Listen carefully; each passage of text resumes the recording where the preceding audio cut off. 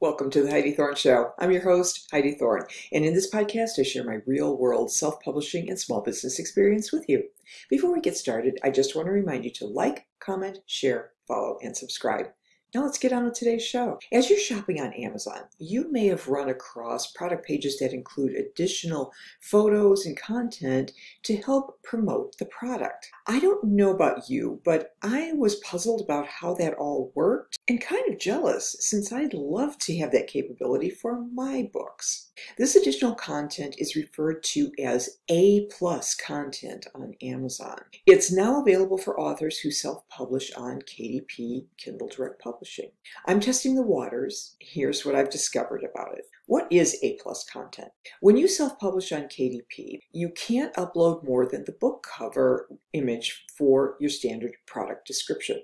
The good news is that you can now upload additional pictures with A+ content. A+ content can be images, text, and table data that will appear on product detail pages on Amazon. It helps engage buyers and offer more information than what is in the standard book description. As with everything on Amazon, it must meet content guidelines for images and text. No videos or GIFs, or is it GIFs? You cannot include reviews from individuals, customers, or other private people in A+ content. However, you can include up to 4 quotes or endorsements from well-known publications or public figures, as long as you cite your sources. That's kind of confusing. Who's public? Who's well-known? Editorial reviews are also not allowed in A+ content since there's already a place for them on the product page. As a reminder, you enter your editorial reviews in your Author Central account. There's a laundry list of other types of information you cannot use on A+ content, including that which is time sensitive, offers, discounts, shipping details, claims. The list is extensive. Make sure your content does not include these things or your content will be rejected and you'd have to edit it and resubmit. Note that A+ content cannot be used for books that have pre-orders, but it can be added once the book is live and available for regular sale. How do you create A+ content? You'd logically expect to be able to add your A+ content to your titles on your bookshelf in KDP, similar to how you access your KDP Select and book details. Nope. You go to the marketing link when you log into KDP. On that page, you'll see a new section for A+ content, which offers informational links for getting started, guidelines, and examples. Because this is new at this point, expect that there may be changes to these access links in the future. Keep checking KDP support documentation for updates. When you're ready to get started, you need to first choose a marketplace on this A+ section on the marketing resources page. This will depend on the markets you target. This will bring you to your A+ content manager. Clicking the Start A+ Content button will bring you to your layout modules. It kind of reminds me of platforms like WordPress, where you add modules or blocks of content.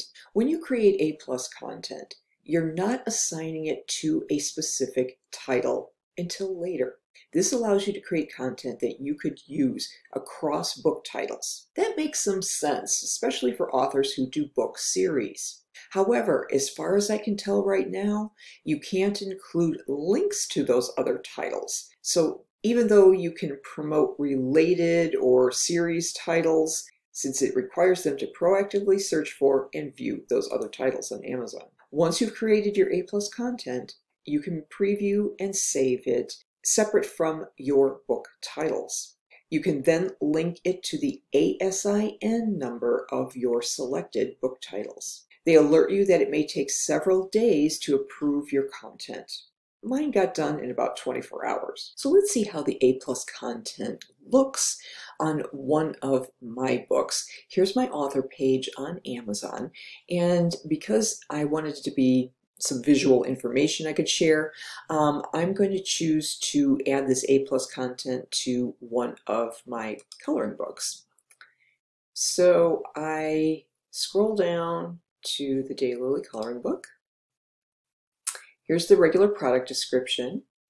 And then I scroll down, and here's where your A+ content is going to appear in the From the Publisher section.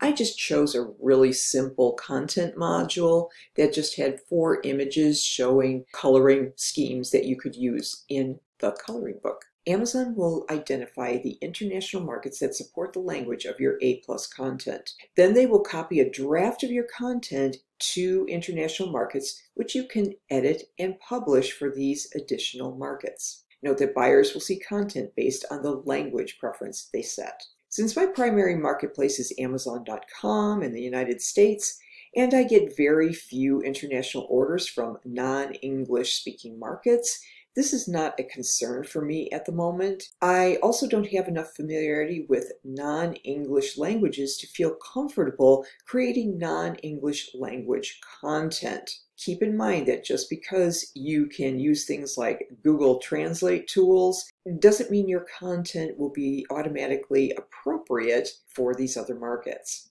I've emphasized before that localization editing is important for reaching markets that speak a language other than your native tongue. Note that Amazon will not publish your A+ content until you hit the publish button to publish your A+ content for English or whatever language you are using. How effective is A+ content for KDP authors? A+ content for KDP is too new to make any valid assessments on its effectiveness. It's unknown how much it could impact Amazon's algorithms. My guess is that Amazon does take it into consideration due to the text in the modules, but like using keywords on Amazon, it won't be a key driver of traffic to authors' book listings. My opinion on it is that it doesn't hurt to add it, but don't expect it to be the reason that people visit your book's product pages on Amazon or buy. As with everything on Amazon, you have to proactively drive traffic to those pages in order for your potential readers to see your A+ content. It all goes back to building your author platform. I hope you found that helpful, and if you did, please rate, review, and subscribe to The Heidi Thorne Show on whatever podcast app you like to use. I'm on all the major ones, including Apple Podcasts and Spotify. If you like the YouTube video better, you just have to subscribe to my Heidi Thorne YouTube channel and turn on the notifications so you get an alert when a new video is up. I would appreciate it if you would share the audio or the video with your friends on social media.